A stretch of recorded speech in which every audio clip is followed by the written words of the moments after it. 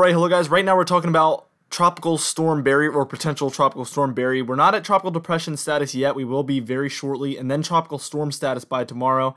Before I get started with this video though, I would ask that you do subscribe if you do like weather-related content and you haven't subscribed already.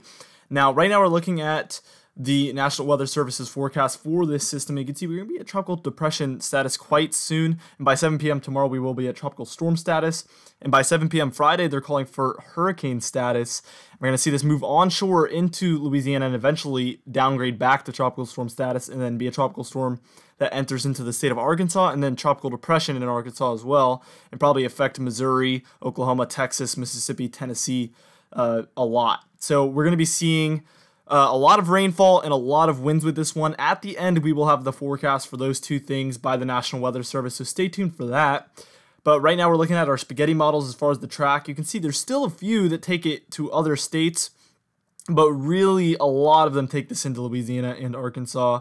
So we're really thinking that a Louisiana impact at this point is most likely. Kind of the more uncertainty here is whether it's going to head into Arkansas after or Mississippi after. We'll have to keep an eye on that just to, make sure we know who should be really prepared for this one. But really everybody should be on high alert for this one, I would say.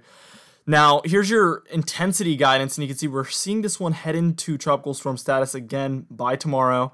And really they are uncertain if they want to keep it at weak tropical storm status or a very strong tropical storm or low category 1 status, maybe even category 2 we could get out of this one. So we're going to have to keep a close eye again on this one. That'll be in the next 2 days. We will see how far it can intensify.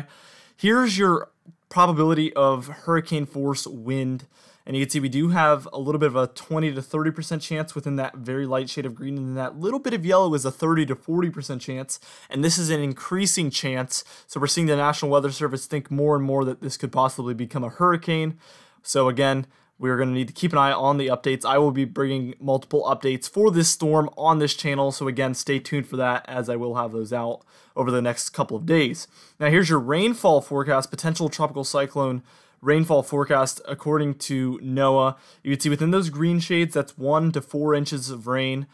The yellow shade is 4 to 6 inches of rain. The orange shade is 6 to 10 inches of rain, so that's almost all of Louisiana. And then 10 to 15 inches of rain, which is a big chunk of Louisiana. And then 15 to 20 inches of rain in those two pink shades. One is over the ocean, and then one right there you can see is onshore of Louisiana. So that would be a lot of rainfall. And again, we're just going to need to keep a very close eye on the updates for how much rain is expected and how much wind is expected. Anyway guys, thanks for watching, and I'll see you guys in the next video.